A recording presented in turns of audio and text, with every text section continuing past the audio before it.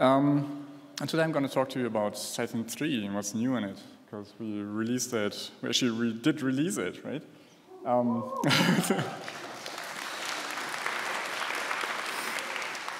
Yeah, so I pushed it out last Monday, and it seems to be a pretty good release. So there were only a couple of bug reports so far. Usually, when you put out a new release, especially a new major release, you pretty quickly get a lot of bug reports for it. But as you can see here in the timeline, we had lots of time to prepare this release. We started in 2018, so that's almost 5 years ago. That was the first Cython 3.0 commit. And to give you an idea, that was the time when Python 2.7 and actually 3.4 were still alive, and Python 3.7.1 was just released, right? So that is ages ago.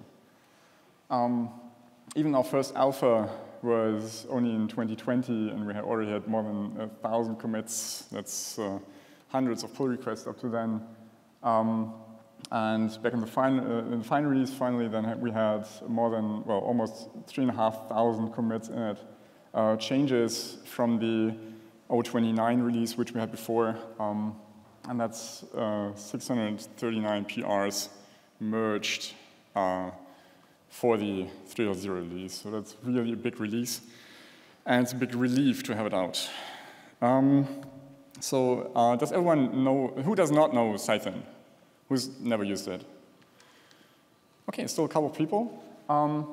So to give you an idea, what is Cython at all? So it's a Python compiler. Okay, so it translates Python to C and allows you to write C code without actually having to write all this nasty, ugly C code, right? And I actually can't stress that enough, because we have a lot of users in large projects that say, at the beginning we were kind of toying, we were thinking about you actually going for C, because C is language, C is a thing. We didn't know if we should rely on Cython as a language at the time. And now they say that was such a good idea to do that, because like the people who contribute to our projects, they don't have to learn C, right? Because most people who use these tools, who want to contribute to the projects, they know Python, they don't know C, right? Often not at all, especially not C++. I mean, most people these days, either you learn C++ or you probably have never heard of it. And so it allows normal people to contribute Python code to your project.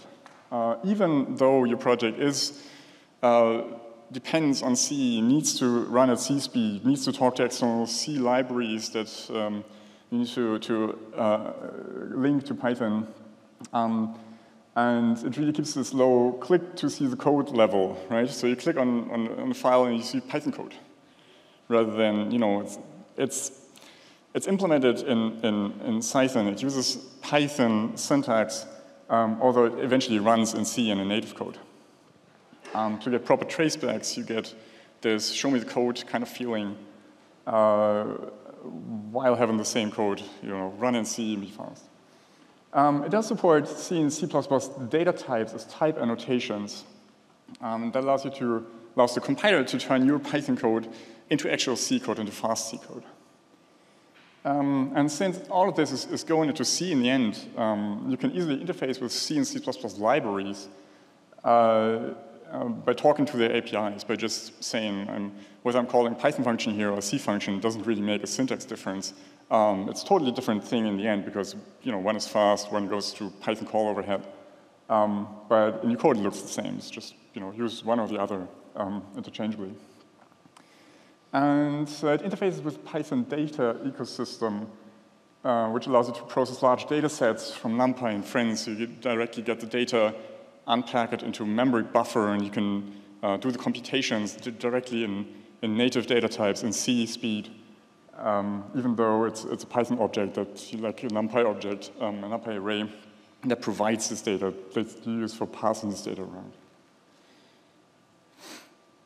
So what's special about Cython 3? Well, it's more Python, right? There's much more Python than ever before in Cython. So Cython used to be a bit of a separate language, and now it's really Python with C data types.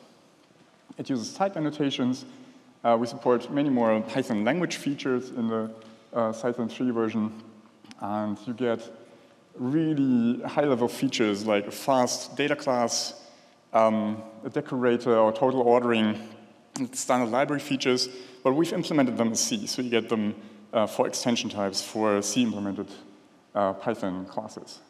And there's a ufunc decorator, which is also a new thing now. Does anyone, who knows what a ufunc is? A NumPy ufunc? Just a few people. So there's a fast way for operating on NumPy arrays for doing element-wise operations. So you can implement a function basically that operates element-wise on the array, and NumPy tries to apply it to the array as fast as possible. Now with the ufunc decorator in Cython, you can also do that at C speed. Yeah, it's faster than ever. So we have more code optimizations for your Python code, and we generate generally better C and C++ code, make use of new features, especially in C++, to make the code faster and more standards compliant. And we support more target environments. We should support 9 versions of CPython in Cython 3.0. So that is from, so if the standard needs to support Python 2, we help you with it. We support Python 2.7, and then all the way up from 3.5 up to 3.12, which I think isn't even, so it's going to be released, what, next week or something, right? It's in the makings. Okay, and we support, well, mostly they're still all a bit experimental, but Piper support is pretty good these days. There's experimental support for GraalVM, so for GraalPython, for the limited API, limited C API in CPython, and also for no-GIL CPython, so for the no-GIL fork of CPython. Well, since this is a major release, what did we break? Well, we broke the world. Many packages did not specify that they wanted to stick to a 0-point-something version of Cython. So last Monday, their CI broke because just saying that you need a newer Cython version than 0.29 whatever does not prevent you from getting Cython 3 right at the moment, and it's not entirely compatible. It's a new major release.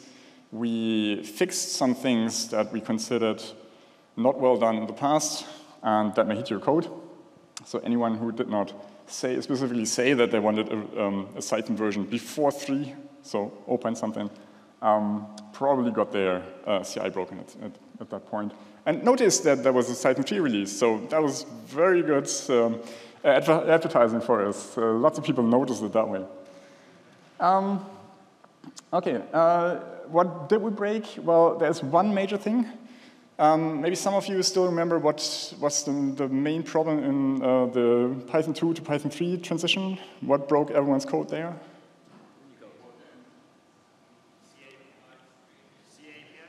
A couple of things, C API, yeah, a couple of things in C API, but that wasn't that bad. Unicode, right? The Unicode changed. So switching from something that was mixed type between bytes and Unicode, and you got whatever you wanted, to a strict separation between bytes and Unicode. That actually broke most people's code at the time. It seemed a simple and a very obvious change, a right thing to do, but like, it broke lots of packages. So we have our Unicode moment here. It's called no-except. So the change we had was that C functions now propagate Python exceptions by default. So previously, you often ran into the case that you had some function that needed to be fast. You implemented a C function for it, and it raised Python exceptions internally because this Python allows you to mix Python and C freely. So it raised the Python exception, and then there was no way to tell your caller that there was an exception, and it just got swallowed and printed somewhere, but no one noticed. Very bad behavior. You should always propagate exceptions and tell your caller that there was a problem, right? So we changed that, and now C functions propagate exceptions by default. So we hear about exceptions being raised somewhere deep down in the C functions code. And that means that the function signature changes, because previously there were no exceptions. Now there are exceptions. That's incompatible. And people notice that when they're working with external C libraries, because there are now mismatches between the signatures. Sorry for that. It's easy to fix. You add a no except marker at the usually function pointers. Well, but depending on how many function pointers you use, can be some work. Okay, how important is Cython? Well, who uses it? Just a couple of projects that use it.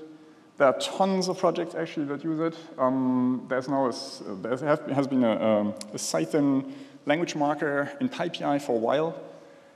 Many projects already use that, and so there are hundreds of projects that are marked as using Cython in one way or another.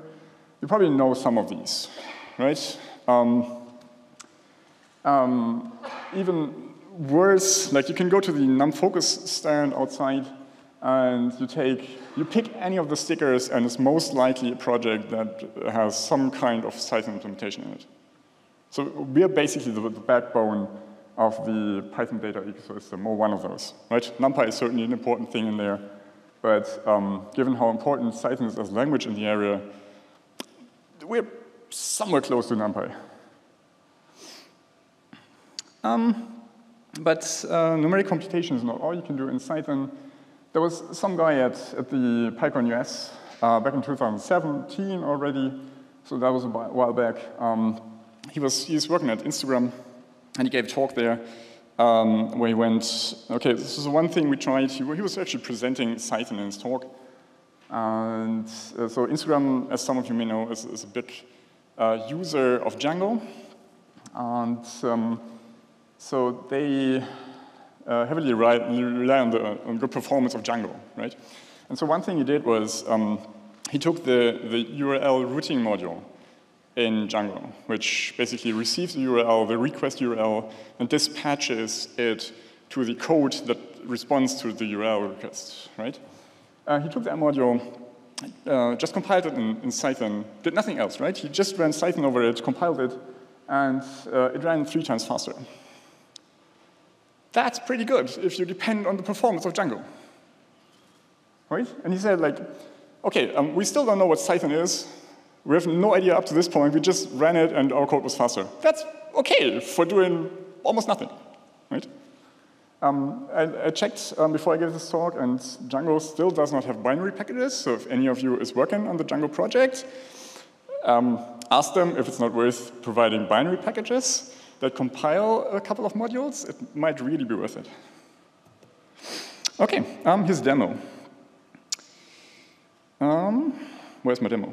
Oh, it's probably next door. Here. Okay. So some of you may have seen something like this before. I keep giving this talk for a couple of years already. I've adapted it now for Cython 3, so there is something new in it. I'm going to introduce Cython, going to tell you a bit how the language looks and behaves. And then I'll show you examples, how you can, or one example, I'm going to follow one example where I'm going to show you how to speed it up and bring some kind of computation to C speed without leaving Python out, with keeping Python syntax all the way. This is a Jupyter Notebook. Jupyter Notebooks have support for Cython. You can just say loadx Cython. Well, you obviously need Cython installed. Okay, so pip install Cython. But then you can use loadx Cython. And that means that from that point on, you can use a cell magic called %% to write cells in Cython to have them compiled for you and have them run in native code. Okay. Here's my environment. I'm using Cython 3.0 final, okay, Python 3.10, NumPy 125, GCC 11. Yeah, and I should mention that, well, once you start using Cython, you need a C compiler. Okay, so there's a difference from Python. In Python, you just run Python in code, and it does everything for you. When you use compilation, there are 2 steps involved. So once you run Cython over your module, it generates a C file. You need a C compiler, which then generates an extension module for you. And that's a module that you can normally import. So that's like any other binary module that you have in Python. It's generated by Cython, but that doesn't matter. It's just an arbitrary Python binary module. But there's a compilation step involved now. Okay, little example. So I'm using the math module in Python, use the sine function in there, and it just calculates sine of 5. Fine, works nicely. And I can do the same thing in Cython by just adding the Cython cell magic, right? Okay. Takes a bit longer. As I said, there's a compilation step involved. And apparently it takes quite a bit longer for me. Maybe it's because it's the first time I'm running this. Interesting. Okay, it doesn't print anything, but just, presentation effect. Let's try something else. Let's go for something completely different. Actually, what I want in Cython is not to use the sine function, the Python sine function from the math module, because that's Python. I have to call through Python function when all I really want is to do a fast math calculation. So instead, I can use the libc sine function from the math header, and I do that by importing the math header, so the math functions from libc. So in Cython 3, I can just say from Cython C imports, and then I say libc import math, so that it gives me access to all the math functions. And then I take the sine function, assign it to a variable, and I can call it from Python. Nice, huh? What does that work? Well, what Cython does in the back is it sees that the sine function is actually pretty easily wrappable because it just gets a C double in, returns a C double, right? So it's totally compatible to a Python function that eats a float and returns a float. And so it auto wraps it for you. I assign it to a Python variable, and that just says C function, Python variable, needs wrapping. Cython goes, OK, I'll wrap it for you. OK, and then I get a Python callable function, and I can just call it from my Jupyter notebook. So basically what this does is it implements a Python function in the back, which takes a C double, internally calls the math sine function, and returns the result. So this is the same thing spelled out. OK, same thing here. I can call that. Apparently gives the same result, so I'm lucky. One little feature, there's Cython-A. So it gives me, so that means annotate, right? Annotate my code for me. And that's a nice way for figuring out what's going on in the generated C code. It's, so additionally to compiling my code and providing the functionality in it, it also returns an HTML display of my module, which then tells me how much Python interaction that's going on. So the yellow lines tell me that there's some kind of Python API interaction going on, right? So we're talking to the Python C API here. When I then click on this line, for example, you can see that it's calling Python C API functions, but it's also calling the plain C sine function in there, here, right?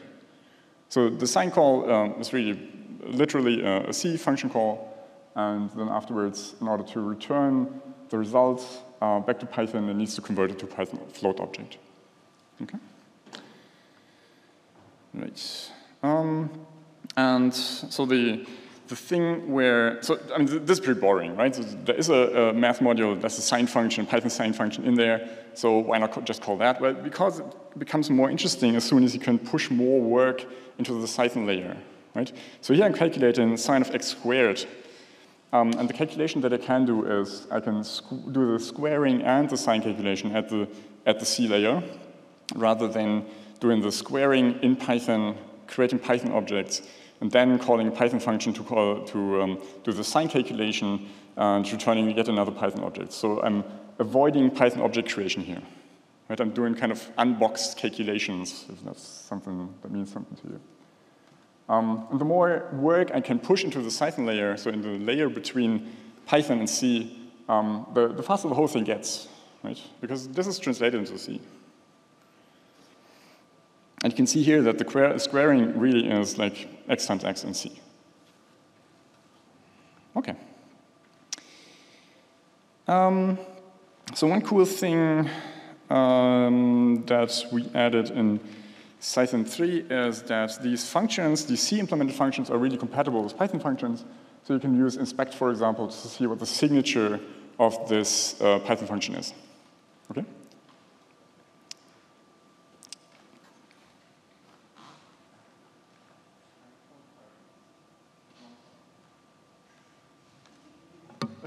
And I'm going to use them. Okay, here's a longer example. So as everyone likes taxes, right? Who does not like paying taxes? No one, right? Almost no one, okay. So this is an example I'm already carrying around with me for a while. As you can see, the numbers are from 2016. It's been a while, okay. In Germany, there are about 4 million people who have a, paid regular income. And the average income in Germany is like 44,000 euros, or was at the time, probably not very much different now. And so I wanted to calculate the average tax rate in Germany, right? Should be possible if you have the data. Sadly, there's no official data. You don't get exact numbers, probably because otherwise it would be too easy to mark people as that's probably someone who earns that much. Lacking official data, I just created some alternative facts here, and I took a log normal distribution because that's probably more or less what you would expect from an income distribution. Fit it so that the average is somewhere near the official average, and then I just plotted it using matplotlib to make sure it looks kind of realistic. Maybe I should restart my kernel.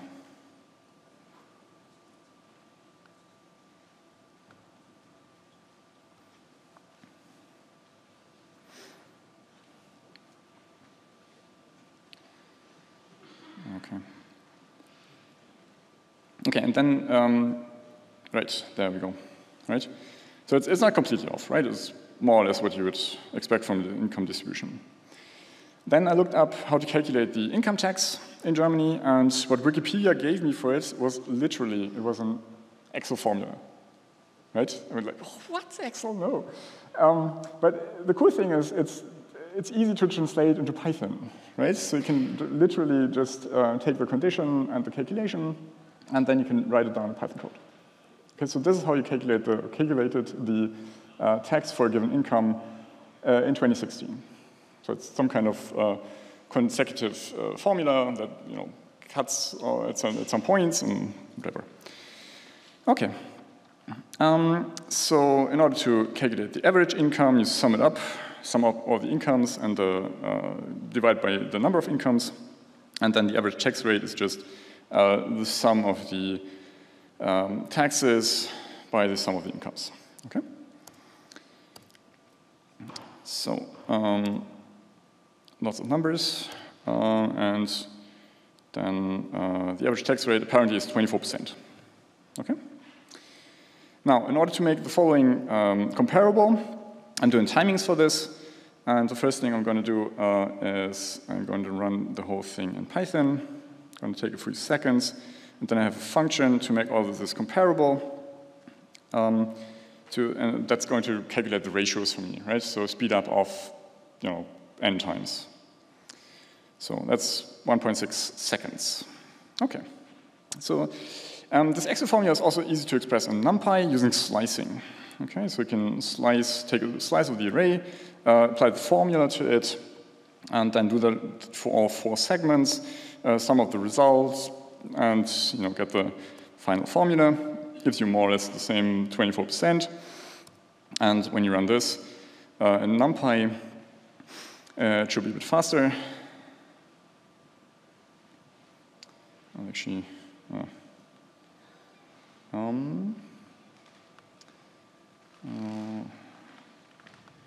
Make sure we're up to speed here.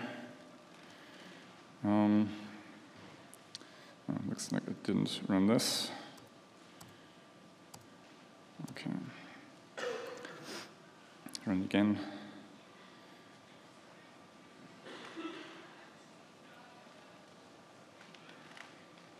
Okay, so 126 milliseconds and 13 times faster than Python. Okay, pretty decent. I mean, it's like, it's a whole lot of formula, right? But it's also, it's kind of like, if you know NumPy, it's probably readable, right? Kind of. Okay, so that's 13 times faster than NumPy. NumPy has a different way to do this. That's in ufunc. Already mentioned that before. So you can just apply this function item-wise to the array. Let NumPy do this for you. And when you run this, also takes a bit of time, and then eventually it's going to take, well, 900 milliseconds. So that's a lot slower than the plain NumPy version, right? Because we execute in Python code here, right? So we execute in Python code for each of the items. Okay, enter Cython. Now, what I'm doing here is I'm taking the plain copy of the Python code above, right? So this is unchanged Python code. I can literally copy it over. And I'm just going to run it in a Cython cell and see what that gives me. Same results, 24%. Okay. And then the ratio is, well, it's 1.3 seconds. So it is visibly faster. It's about 30% faster than the Python version, but it's way slower than the NumPy version. Even slower than the ufunc version, right? Kind of sad, but yeah, that's how it is. Okay. We'll see how to make this faster in a second. You can also use the Cython function as ufunc, doing the same from pyfunc call in NumPy. And then we can use the Cython compiled function as a ufunc. And you can see that that's 560 milliseconds, which is visibly faster than the plain compiled version, so 2.3 times faster than the plain compiled version. It's 60% faster than the ufunc version, right? Than the Python ufunc version. So there's a visible difference, but it's still slower than NumPy.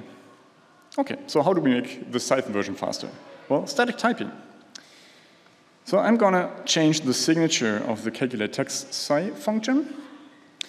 I'm going to turn it into a function that can be called directly from C, so without the Python call overhead. So I'm adding a decorator ccall, which allows Cython to do C calls inside of the module. And I'm changing the signature by saying, well, my income value is actually C double, my return value is also C double, so please do the calculations in C double as far as you can, right? Rather than a Python float object.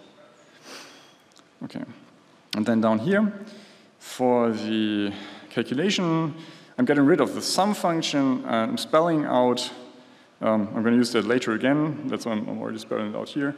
I'm spelling out the calls, the calculation, the adding, basically the reduction of the values in a more straightforward way here. And now when I run this, I'm going to compile it and run it then. And then you can see it goes down to some 40 milliseconds, apparently. So let's see. What's that? Oh, sorry, here. 40 milliseconds, and that is already the fastest version. So it's 3 times faster than NumPy, right? Just by adding static types. And it didn't add much, right? It just, changed the signature here a little. The rest is the same. Okay, let's do some more. I can use the type Cython function as a NumPy ufunc, and that gets it to 280 milliseconds, so that is faster, but not as fast as before. And I can let Cython generate a ufunc for me using the ufunc decorator that we added to Cython 3. And that way, I can directly call or use it as a ufunc in NumPy. just the, as before, double to double, and add on the new func decorator, and then I can call the function on the array, take the sum of the array, and divide it by the sum, and that, okay. And, up. And that gets another bit faster, so 10 milliseconds, 1.4, so yeah, 1.4, so 40% faster, sorry, 3 times faster than the typed version, okay? And we can continue. I'm just gonna jump all the way down here. You can do parallel looping, so you can, instead of the range loop, you can use a p-range loop, which is a parallel OpenMP loop, and that gets it down to 4 milliseconds, and we're now 360 times faster than Python. Okay? There we go.